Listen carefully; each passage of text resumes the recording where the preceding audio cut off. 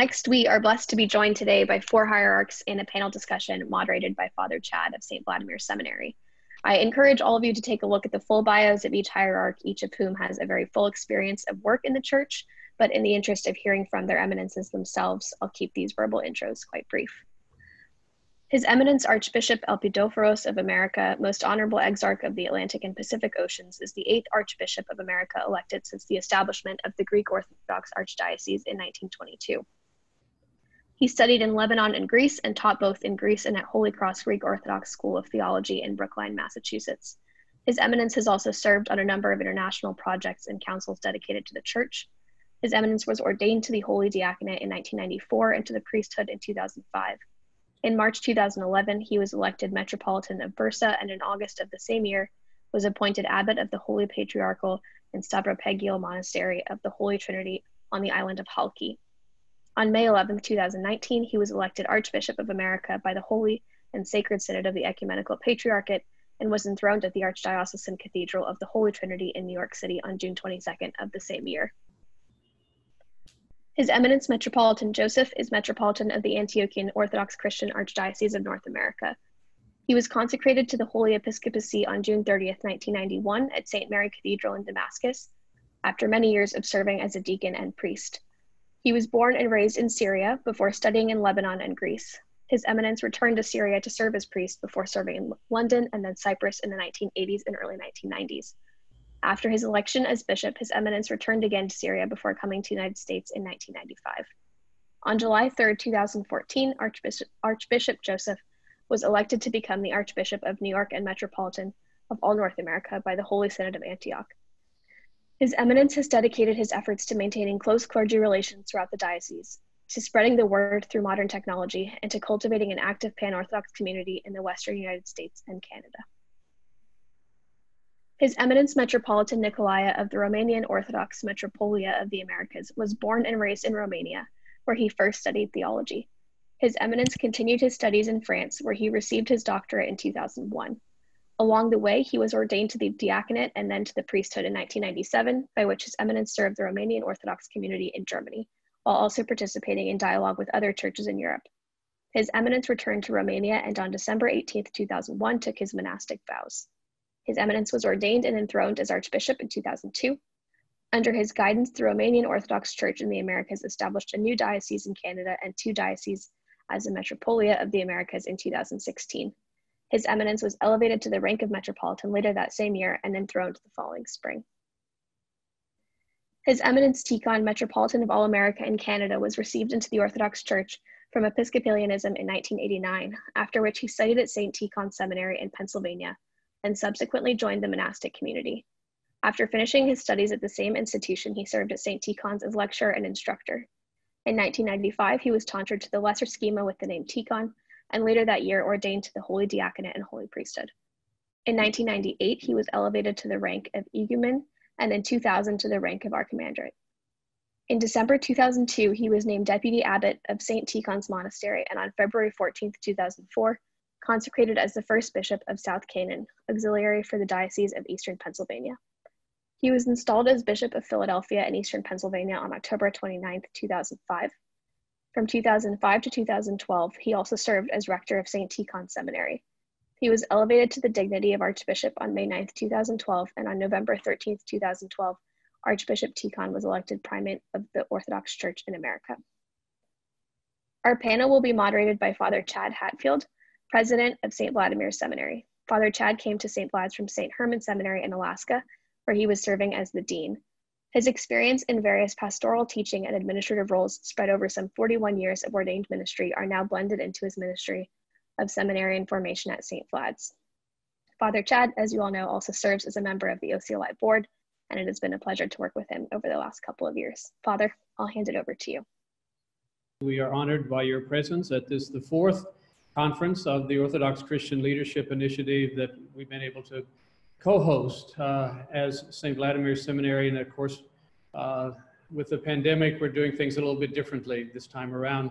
So again, we are grateful. I'm going to sort of cut right to the chase for the sake of time, because we want to make sure that we get through these 5 questions, which actually have been formulated by a committee There were, of course, many, many more questions, but we've zeroed in on these 5 as a group.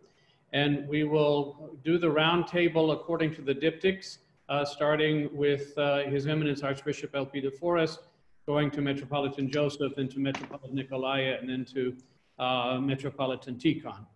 So starting off, we're looking at this question of servant leadership, doulos leadership, and your own personal preparation and training.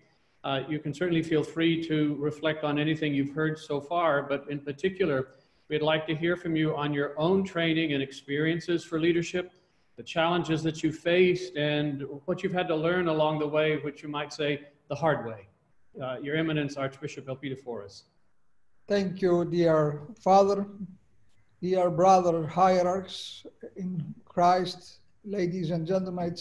It's a joy and privilege for me to have the opportunity to address this distinguished gathering of scholars and faithful. As I already presented in my recorded presentation, for me, the leadership's foundations are based in the experience we have in our spiritual life, close to our spiritual fathers, who are our examples and who are our guides in our church life and in our spiritual life as faithful. This is the experience that we have close to these spiritual fathers. Either they are our church leaders or our spiritual fathers in the very strict sense of the word, is useful, is the only guide we have, together with the prayer and our sacramental life in our in the way we develop our skills and our characteristics as leaders and spiritual fathers ourselves in the life of the church. And of course, everything is based in the evangelical teaching, in the teaching of the gospel, and of course, in the life of the prayer we have as people of prayer and sacramental, and people who have sacramental life connected with the Holy Sacrament, especially with the Holy Eucharist. We all develop our own image and of leadership in the church, not only in according to our own character, which is given to us, which we possess, but in the way we shaped this character that we have during our service in the church, and the way that our spiritual fathers and our the leaders of the church, where we are obedient and we serve, they supported us, and they try to cultivate the spiritual life in ourselves. This is the first reaction I would like to have, because all the things I have already said in details in my recorded presentation, and I'm ready to answer any possible questions that you might have on this in this regard. Thank you. Thank you, Your Eminence. We'll actually switch now to Metropolitan Joseph to talk about his training, experiences, and challenges in leadership. Good morning to all of you, Your Eminences, Your Graces, and fathers, ladies and gentlemen. It's a privilege, I'd like to be for the second time with you in this conference. Last year, we had a great also experience, a great empiria, being with you and learning from all of you.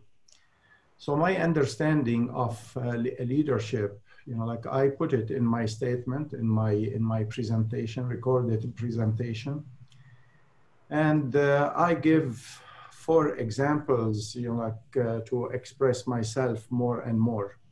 My understanding of leadership, like everyone is born like in God's image and likeness. So God has has put in us, has adorned us with many gifts. But the gifts, like we have to develop them, and we have to train ourselves and educate ourselves and improve ourselves in order all these gifts to become functioning and to become to grow more and more in our life. So experience, like when we say experience, or when we say leadership, is not like something, like we get it like as a gift, and just like because it's a gift, like we have to be successful leaders.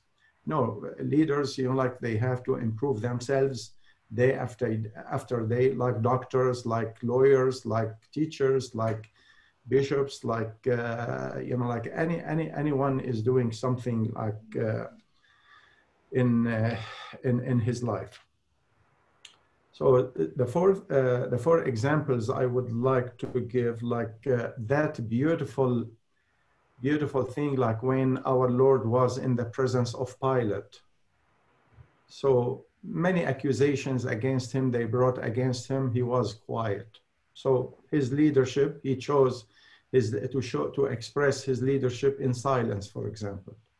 He didn't need to defend himself. So the other thing is the Holy Panagia, the Holy Theotokos. Also, she was quiet. She was in prayer. She expressed her motherhood and the leadership of motherhood in prayer and in a simplicity, simple life. The third one is Saint Raphael of Brooklyn. Saint Raphael of Brooklyn, like he brought a lot of teaching, a lot of spiritual uplifting, spiritual growth into this nation because of his leadership. And his leadership, like was, he is the father of the orphans. He was the son of Antioch, we say in his troparion, and he was the boast of America. So he was on the road all the time. And so this is what we learn from these examples. We have Saint Herman of Alaska, like he was not like a scholar like most of you, but he could touch the whole nation, like with his leadership and a beautiful experience, and love, experience, ministry and love for his people. We have Saint Paisius, like the Athonite also. I met him more than once. So he was a great leader, but he was living not in a fancy office like me now, and he didn't have any technology, anything. He was very, very simple, but all the scholars went to him to receive wisdom, from this holy man. So his leadership was very humble and very, very modest and godly. So we have also the last one, like I would say, Saint John Maximovich also, like these great people were good leaders and real leaders. So when we say leadership, doesn't mean like how much, like books you have read or how many degrees you have and how many. No, my understanding is, and this is what I am doing, and with, like I don't like to talk about myself because I am not like the best example, but my understanding of leadership is by loving people and by serving them. So these two, like come from all the good examples I mentioned, I brought up to you,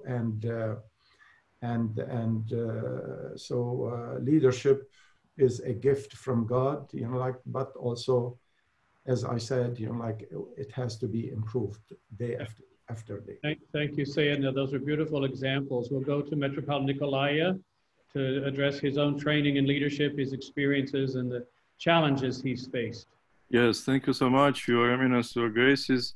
Fathers, ladies and gentlemen, brothers and sisters, thank you so much for inviting me. It's a joy and an honor to be part of this panel discussion and this conference. I'll start remembering my experience in Germany. You could hear that I served a Romanian parish for 5 years in Germany. And after 5 years in Germany, I arrived on this continent in 2002, being elected an archbishop after 35 years of service of my predecessor, of thrice memory, Archbishop Victorin. I arrived here and I discovered more a Protestant pattern in the organization of our parishes, meaning that the priest was considered a servant in the altar, and people on the parish council were supposed to take care of all administrative tasks. The parish council president was considered as a president of the parish, and the priest was more an employee of the parish council.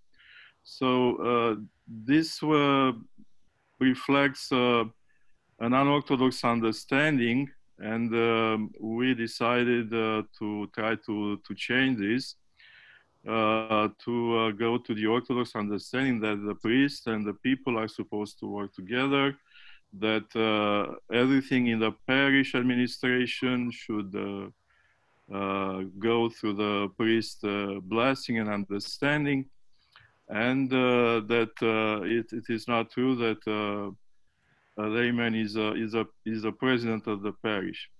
So we decided to change the status, but most importantly, we decided to try to teach the people that what does it mean to be servant, to serve in the church. And I have to remember you the words of St. Paul the Apostle: let a man so consider us as servants of Christ and stewards of the mysteries of God. So this is, I guess, the main point we have to teach our people and to offer our own example. I was able to listen to the second presentation of Deacon Sergius. I enjoyed it very much. His conclusion is that we are all called to live in true humility, acknowledging that we are men and women under authority. This is the conclusion of the last example he used, Matthew 8, the healing of the centurion's servant. We are under the authority of those whom God has appointed for our care, and ultimately we are all under the authority of our Heavenly Father. So I guess all of us, hierarchs, priests, people in the parishes, we need to go through this process of understanding that we are all servants and we are ultimately responsible to our Father who is in heaven. But my experience of 18 years here teaches me that every time we establish a new parish, every time we receive a new priest from Romania or elsewhere, we need to go through this whole process again and again. And this is not only for the new priest or for some people in the parish, this is for everyone, since this is fundamental for our understanding of Christian service in the church. So I guess these are my first comments. Thank you. Thank you, Your Eminence. Very insightful. Your Beatitude, would you like to address some of your own training and experiences and challenges in servant leadership? Sure, thank you. Your Eminences, Reverend Fathers, brothers and sisters, it's a joy to be here. I appreciated the words that were offered by the hierarchs just preceding me, as well as the videos that His Eminence Metropolitan Joseph and Metropolitan Elpidophoros prepared, as well as also I very much appreciated the presentations by Father Mark and Father Sergius that were available for us to view. So I'll just say a few brief things. One, to add to, both Father Mark and Father Sergius, I think, very helpfully emphasize the importance of the value of obedience in leadership. And I would just add that it's very difficult to train someone in obedience because obedience is really an attitude or a disposition of the heart. And those things like obedience or humility are really, we can't define them, but they can be experienced. As St. John Chrysostom says, the gifts of God are so great that people can scarcely ever believe it.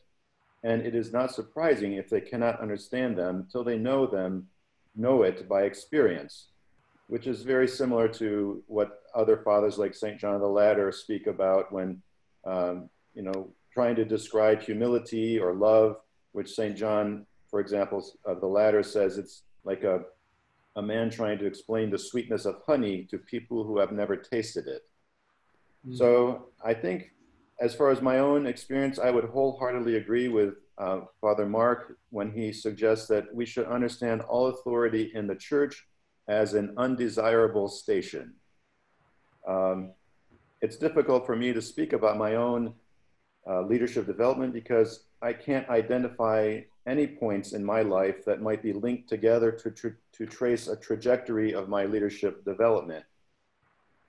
In high school, I never held any leadership position except for my church youth group, where I served as treasurer and president for 1 year each, but only because no one else wanted to serve in those positions. In college, I didn't take a single business or administration class because I was not at all interested in those subjects. Although I have worked in secular employment, I have never held a management leadership position. When I entered the monastery, I started as a novice. My ordination to the diaconate and the priesthood were as a service to the monastery community. When I was elected bishop, I had never served in a parish or dealt with a parish council. I was elected bishop and immediately pledged obedience to the Metropolitan. Then I was elected Metropolitan and pledged obedience to my brothers on the Holy Synod. So I think I'll just say at each stage, I just adjusted my heart to what was asked of me and tried to remember that whatever position I was in, I was there to serve Christ and to serve the flock that was entrusted to my care. And that's a canonical principle. Apostolic 34 says, let the Metropolitan, let all the bishops be in obedience to the first among them, and let the Metropolitan do nothing without the support and knowledge of the brothers. And I think that's really the key to leadership, which is obedience. One of the abbots on the Holy Mountain told me, he says, each monk is only obedient to one abbot, but the abbot is obedient to 40 monks. So I thought that was a good approach to take, and I've always tried to do that in my own way. So those are my initial thoughts. Thank you. Thank you, Your Beatitude. I think for the sake of time, I'm going to actually, since our four hierarchs have the thematic questions in front of them, I'm going to combine number 2 and number 3 together. So it's a question that's dealing with how do we support healthy change? How do we deal with the kind of cultural shifts and changes that are taking place, particularly from an American perspective here? How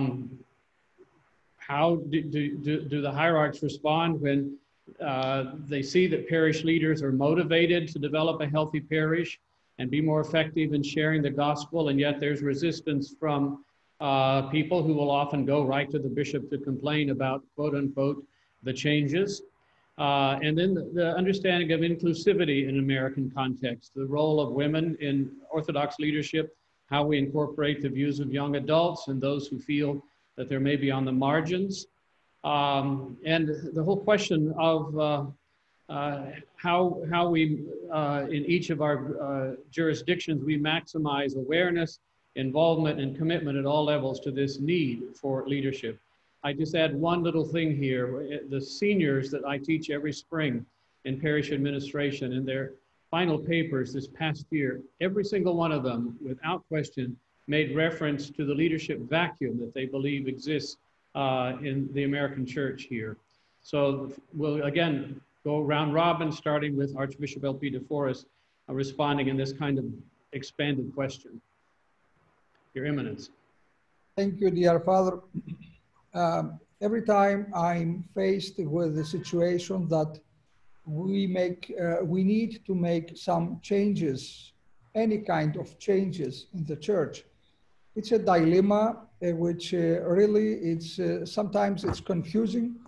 And what I have learned in my service, from my service and ministry at the Ecumenical Patriarchate, is the following: that sometimes we are driven by our scholarly perceptions, and we try to apply this to the real life of the church. Mm. And there we find the conflict. And for example, even the slightest liturgical change that we want to make, sometimes we say, okay, in the manuscripts it says that this word is a new addition, we need to omit that. And then you see the whole community and the whole parish reacting for just one phrase from the liturgy or from any service, ecclesiastical service. And there you see how strong and powerful is the sense of tradition in our church. All religious institutions, I'm not talking about our Orthodox Church, I'm talking about all religions and religious institutions, are by definition conservative and resistant to any change. So what is then the motivation of any change? For me, change is necessary only when it comes from our faithful and it doesn't divide the community. These are the two things that I pay always attention. If you see that people, our faithful, are not comfortable with something, and this something has to be changed, then we need to be very careful. How do we apply and how do we decide this change? If any change in any parish is divisive, it brings division to the people, it makes people go away from the services and from the community, this is a problem. I cannot make a change for the sake of change and then lose my people from the parish. The other criterion when we make a change is if it has a doctrinal implications or dimensions, if it is driven by the dogma, by the teaching of the church. If there is not such an obstacle like doctrine, then anything can change in the church. But we cannot sit in our office and make changes on a piece of paper and do not follow the feeling of the people and see, are they following us or we're just making another scholarly spiritual exercise on a paper in an office. These are dimensions of any change that we want to make in the church. For example, let's go to concrete examples, maybe they initiate some discussion as well. The way we receive the communion during this pandemic, it has been a very broad discussion in the church. There are a lot of people that have difficulty. I don't judge them, I'm just describing the situation. Difficulty to come to communion the way it is distributed today with one single spoon.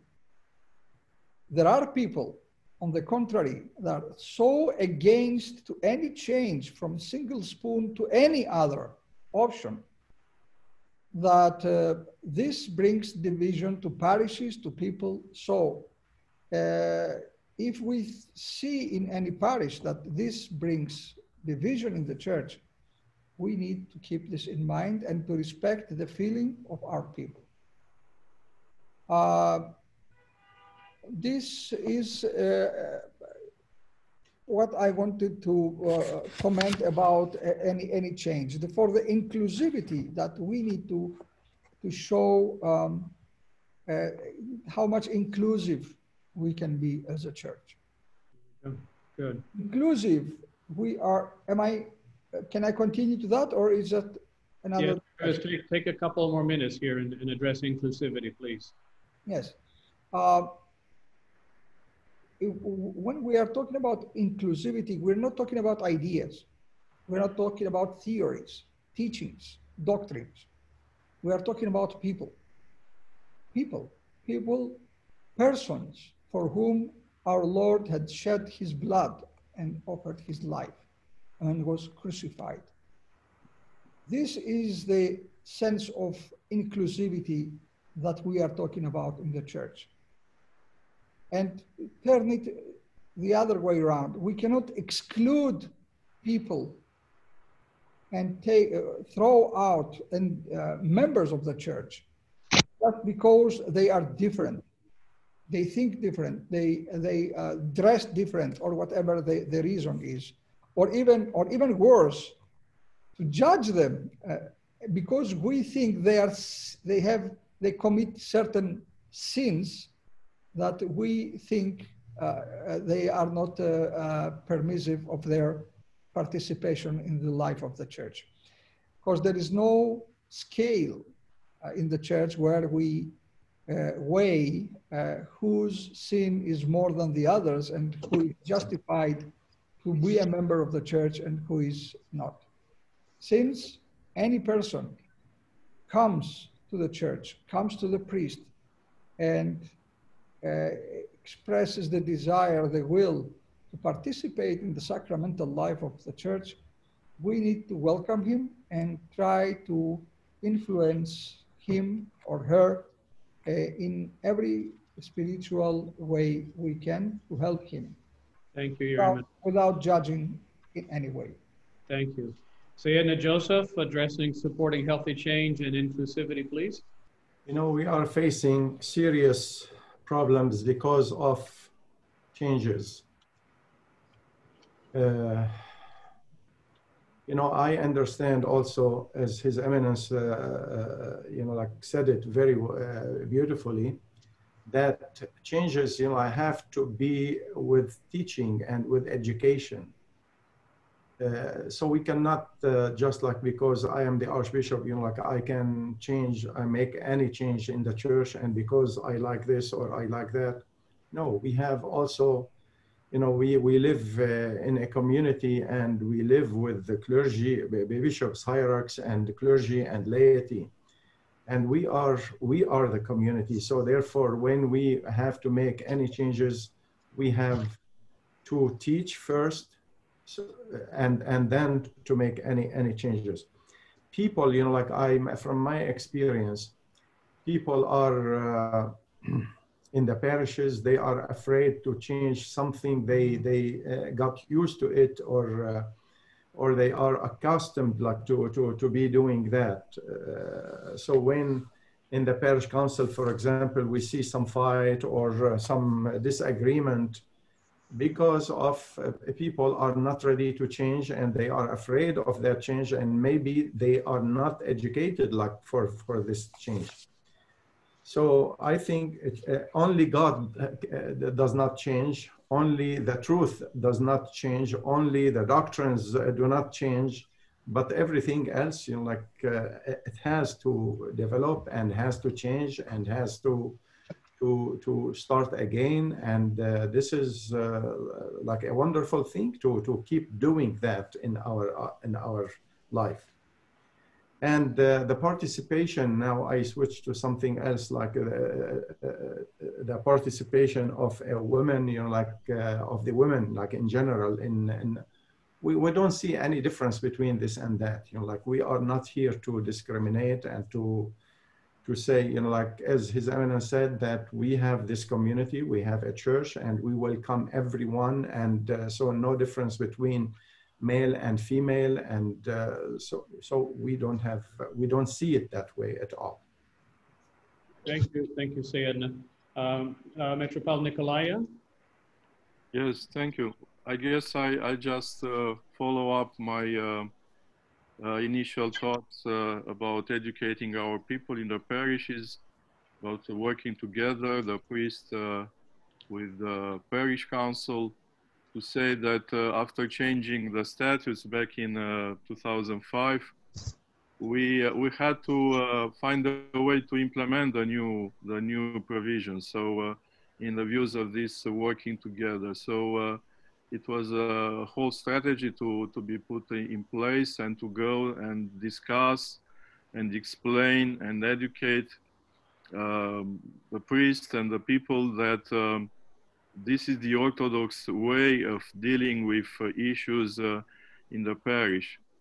It is a whole process, and in this process, the people sitting on the parish council should understand they are the leaders together with the parish priest. They are the leaders of the parish. So there is a need for a vision there. They need to evaluate where they are, where they want to go, what are the means to achieve the goals for the future of the parish. So this is what you are calling, I guess, strategic planning. Yes. So this is part of a whole process of educating people, and again going back to the Holy Scripture and the fathers. There is a very important quote here from John 14. Will do even greater things that he did because he goes to the Father. So the invitation is to understand that working together we can accomplish important things in our parishes. Remembering the last 6 months, we have tried to discuss the new situation with our parish priest, the phone conference or this Zoom platform. And we decided together what to do in the parish. It was not myself giving orders to the priest what to do. And it was just discerning the common mind, how we are supposed to deal with this unprecedented situation, how we are supposed to do with the liturgical life. And it was a common mind. Let's proceed in this order, and let's explain to the people that we decided together. So it was a common work, and after 6 months, everyone, or almost everyone, looks pretty happy that the liturgical life was preserved in a good order according to the rules and recommendations. And now, after these 6 months, they can get back to the normal parish life, almost normal parish life, being pleased with the preservation of the liturgical life during this crisis. So about inclusivity, when I arrived here, I was pleased to see that there are already women sitting on the parish council. They were welcome to be part of the parish. It was a ladies auxiliary organization, very active in the parish. So I welcomed this understanding that everyone is invited to work in the parish for the good of the parish future. Of course, there are still misunderstandings about the role of the parish council of this ladies auxiliary organization, but I guess we have the opportunity to address all this during my pastoral visits, and to find a way to restart this educational process. Being a Christian, so looking at the neighbor and loving him according to our Lord's commandment, and being a leader, because we are talking about the parish council members, being a Christian and being a leader. This is again and again something we need to talk and to see if our people are aware of this. So, of course, everyone is welcome to work and to be present there and to share his or her talents with the others. Thank you. Thank you, Your Eminence. Vladika Tikhon, your response to supporting healthy change, addressing resistance to change, and then this question of inclusivity. Very good. Not to be repetitive, but I will say again that obedience is key here, but no one can force obedience on another human being. Each human being must be willing to assume the attitude of obedience in order for change to take place. And I think there's an analogy to the mystery of Holy Confession. And without obviously revealing any specifics, I can say that I have never witnessed any spiritual child of mine change their sinful activity or overcome their passions because of something I said to them. The only change that takes place is when the heart itself is moved to make the change. And of course, the change comes through Christ. Any attempt by a leader to sort of smash through resistance and sabotage is, I think, doomed to fail.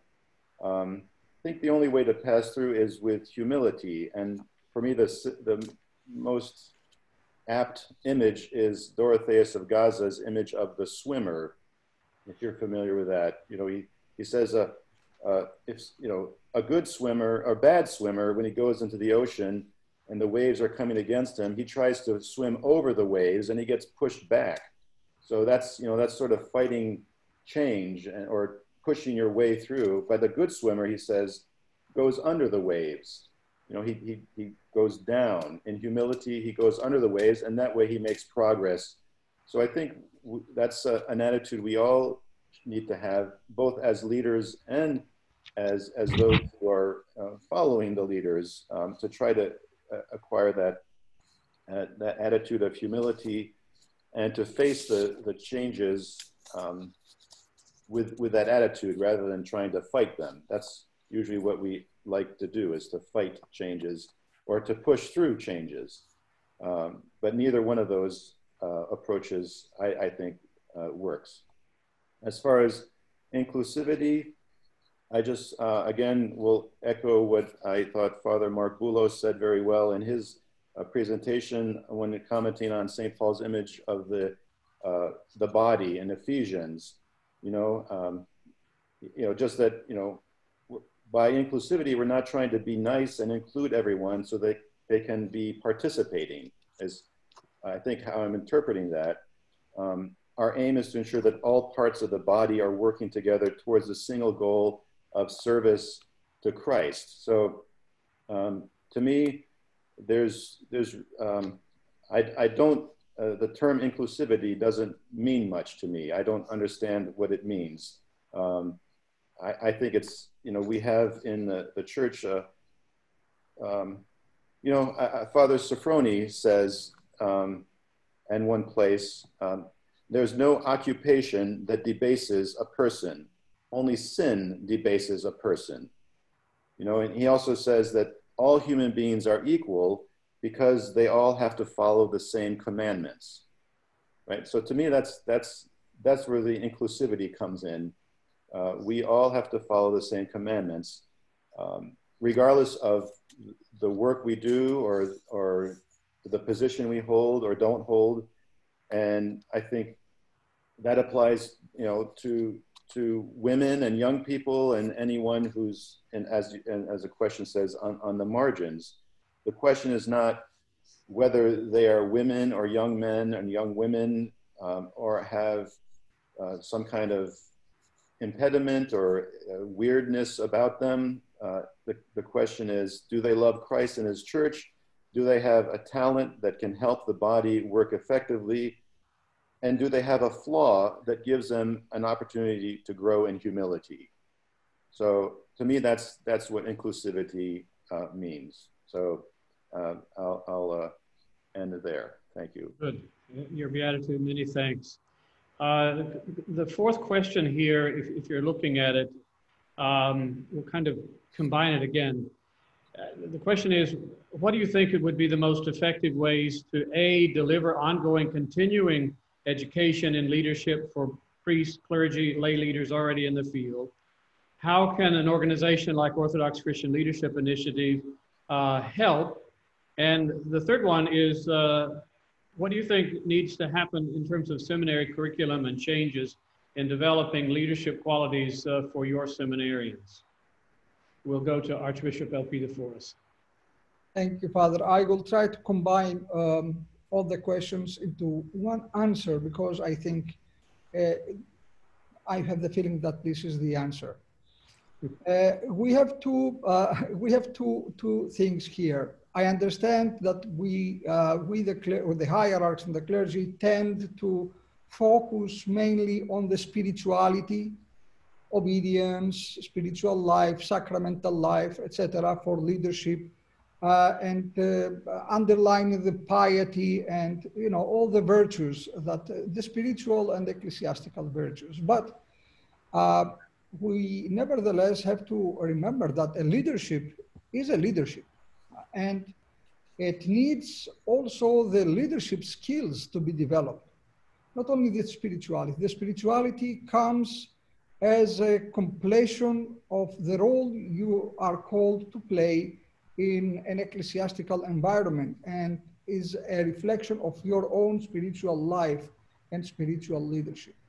And on the other side, we cannot only focus on leadership skills and appointing people to different positions because they are good in administration and because they have the skills required from a secular point of view to these positions. We still have to remember that, that leadership is a service, and is a service in the example of our Lord Jesus Christ. We are an ecclesiastical body. So then the question is, how can you combine these two things? It's difficult. There is no school for that. The only school for that is what we as traditio, as we inherit, as we learn from our own spiritual fathers, and then we try to teach to our spiritual children and the people we have around us. Traditionally has been proven that brotherhoods or groups who have the same spiritual father, let's put it in a very more general way than a monastic understanding of that. That's why monastic environments are more have offered to the church so many leaders and examples for leadership in the way we understand it in the church, with stewardship and service. But this doesn't mean that only in monasteries we can grow leaders or we can develop these leadership skills in the spiritual way we understand it. Every parish, in our archdiocese, we have parishes who are, which are, I mean, centers of spiritual life, who offered to the church hierarchs, clergy, chanters, psalties, and such a rich spiritual life and enrichment of the leadership of our archdiocese, which means that again we come to the one central criterion, which is the Father, is the leadership which then gives birth to leadership, both in a secular sense and in a spiritual sense. Thank you so much. Very insightful. Metropolitan Joseph? You know, the most effective thing, like to empower or to call it a leadership in our life is, as I said, through education, through experience, and through teaching, through learning, through obedience, through prayer, through all that. So that's why what I started in the West, until this moment, I am in the East, I live in the East, but I still, every February, every year in February, we have a clergy seminar. beside everything we are doing, I started that 25 years. And some of the scholars present with us here were our speakers. We invited them to be our speakers in those seminars. And, you know, like, I heard it from the clergy that because of these seminars, you know, like their skills have grown and have developed and have improved. So through teaching, through education, as I am saying. Now, you know, we learn from the examples I mentioned in the beginning, especially those great holy people, Saint Raphael, one of them. He understood and he brought all the success and all the glory to this archdiocese through his ministry, through his travels, you know, like around the nation. And it took him from Los Angeles from New York to Los Angeles 3 months on the way. 3 months. He stopped in every parish, in every. He was with the suitcase all the time. He was staying with people. Now we stay in hotels, we stay in fancy hotels and whatever, but he stayed with people, and he built a beautiful friendship and spiritual children because of this kind of lifestyle. So you know, like, even we graduated from seminaries, from universities, from colleges, and we became, you know, like with big, you know, like knowledge, I would say, but still we need more. We need more, and we need to humble ourselves and say, you know, like, still I am a beginner. I don't know enough. I need to learn from everyone. So learning and teaching. So I focus on learning and teaching a lot. So this is like what I think it is the most effective way of developing a good leadership. And so now, you know, like, we have to define our goals also. We have to define our goals. We have to know, where do we go from here in 5 years, in 10 years, in 2 years, in 20 years. One day I asked a fellow in our archdiocese, what's your vision for the church to grow, and what's your vision? He said to me, what kind of vision? I said, you know, like, if you don't have a vision, you cannot grow, you cannot become like prosperous. And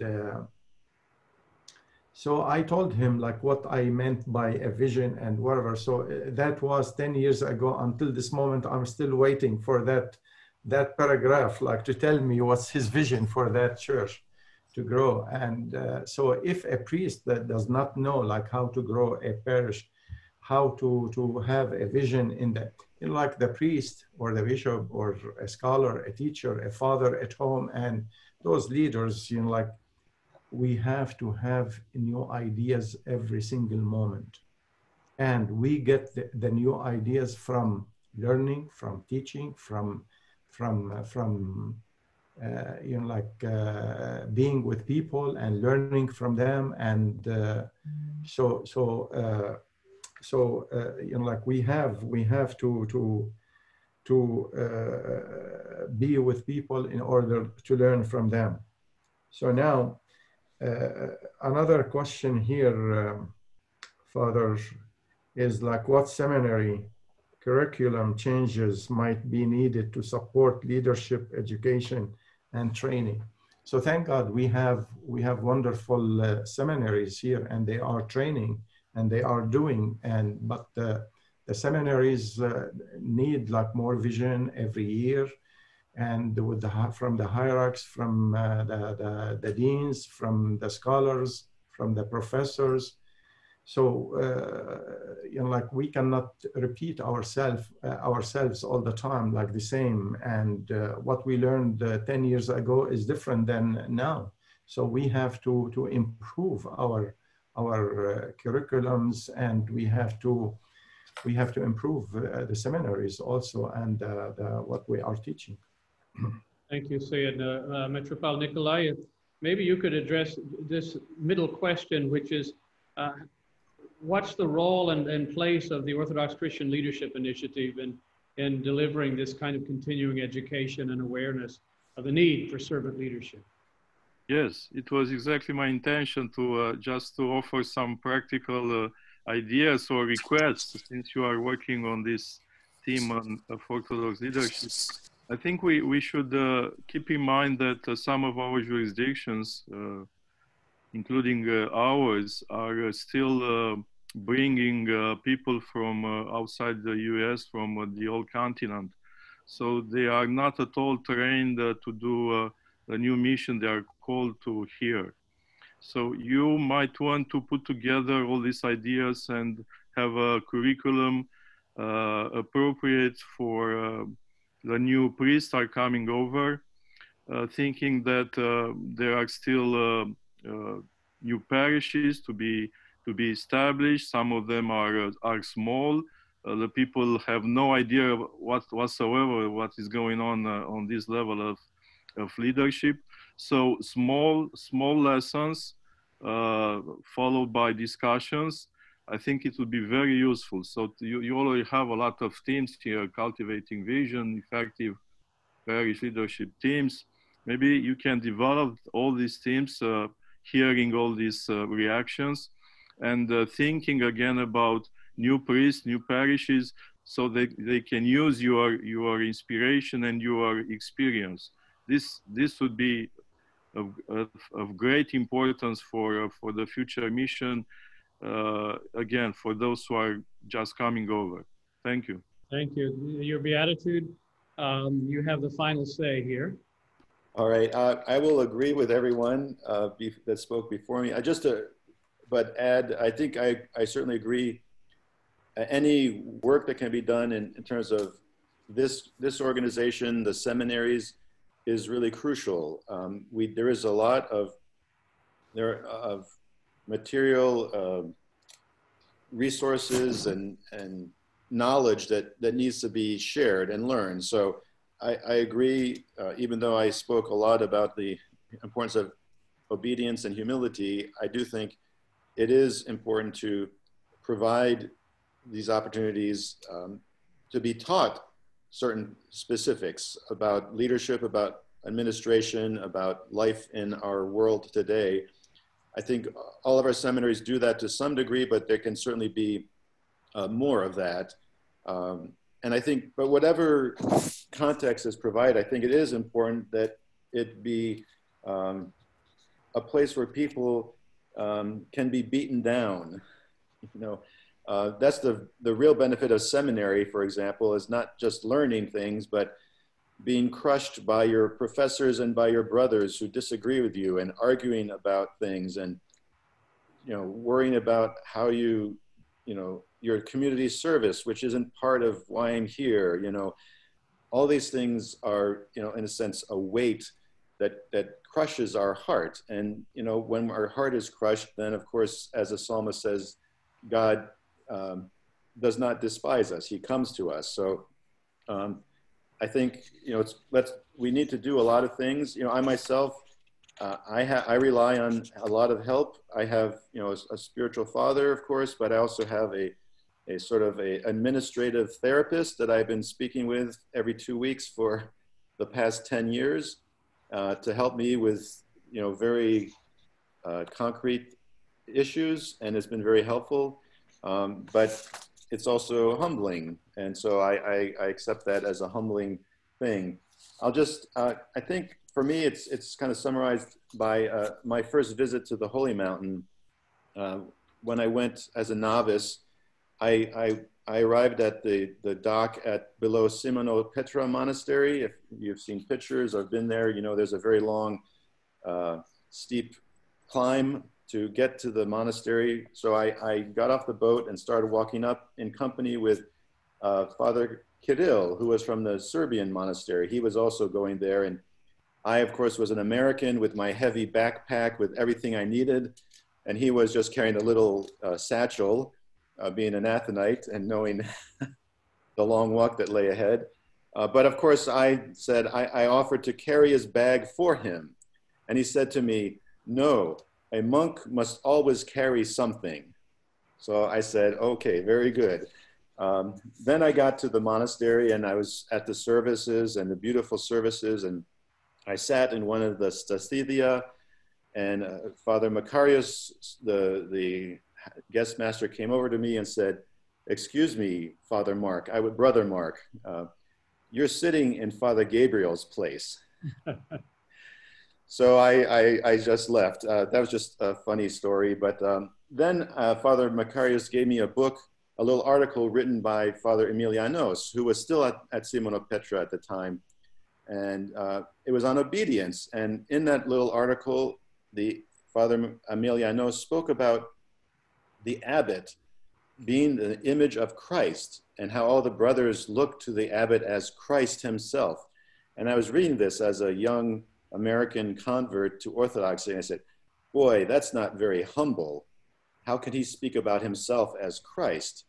But then a few days later at the vigil, I was blessed to speak with Father Emilianos myself and to hear a word or two from him. And then just being in his presence, I realized that this is a humble man, and he can say that he is Christ. Not because he's proud, but precisely because he's humble. So to me, that's an example to me of humble servant leadership. It was only a day, a moment.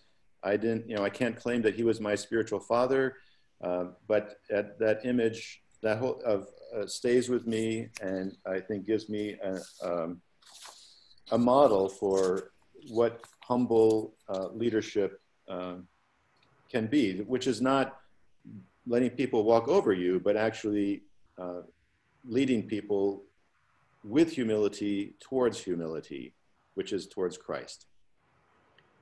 Again, thank you, Your Beatitude. You know, at every liturgy, we pray for our hierarchs that they will lead us and rightly divide the word of truth. So we've had that experience in this hour and 4 minutes. We've actually done rather well. I'm going to ask His Eminence Archbishop Elpidophoros to close us with prayer, and then Holly has a few housekeeping announcements. Your Eminence. Thank you, dear Father.